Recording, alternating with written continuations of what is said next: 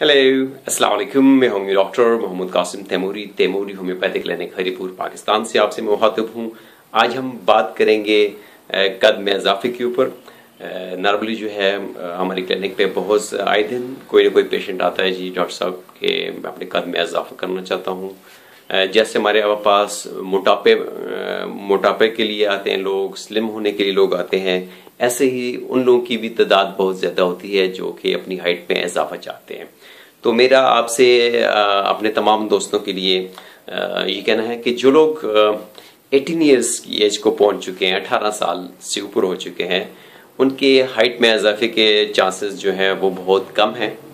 आप लोगों को चाहिए कि आप अपनी हाइट को जो है, जो आपको अल्लाह ने दे दी है, because you are late now, तो आपको जो अल्लाह ने वो हाइट दे दी है आप उसको एक्सेप्ट कर लें, तो यही आपके लिए ज़रा बेहतर है। आप दूसरे कोर्सेज वगैरह जो अवेलेबल होते हैं उनको अप्लाई प्रैक्टिस उनकी मत करें, उनमें आपको कोई इतने खतरनाक रिजल्ट्स नहीं मिलते। ओनली 10% चांसेस होते हैं 18 ईयर्स के 20 ईयर्स के दरमियान हाइट में इजाफे के। जो ग्रोथ पीरियड होता है वो ऑलरेडी जो है आपका 14 से 16 साल के अंदर जो है वो एंड हो चुका होता है। 18 साल जो है इसमें आपकी लॉन्ग बोन्स के अंदर जो आपकी ग्रोथ प्लेट्स होती हैं वो क्लोज हो जाती हैं, तो इसलिए इसके बाद जो हाइट के चांसेस जो है फर्दर मोर हाइट के चांसेस नहीं होते। तो इससे पहले जो है 18 साल से पहले खासकर जो ग्रोथ पीरियड होता है 7 साल से 14 साल का पीरियड, 7 साल से 16 साल का पीरियड जो होता है, इसमें पेरेंट्स की भी इंतहाई बड़ी जिम्मेदारी है कि पेरेंट्स को चाहिए कि वो अपने बच्चों को देखें, उनमें वो नोट करें उनकी ग्रोथ जो है वो सही तरीके से नहीं हो रही है, तो वो जो है उसको डॉक्टर से आके मशवरा करें, उनकी डाइट का, मतवाज़न ग़िज़ा का ख़ास ख्याल करें। यही एक ख़ास चीज़ है। तो ये मेरे ख्याल से मदर की जो है जिम्मेदारी बनती है, फादर की जिम्मेदारी बनती है, वो अपने बच्चों को देखें कि उनकी ग्रोथ जो है उनकी ग्रोथ ठीक हो रही है कि नहीं, उनका वज़न, उनकी हाइट जो है उनकी उम्र के मुताबिक हो रही है कि नहीं हो रही है।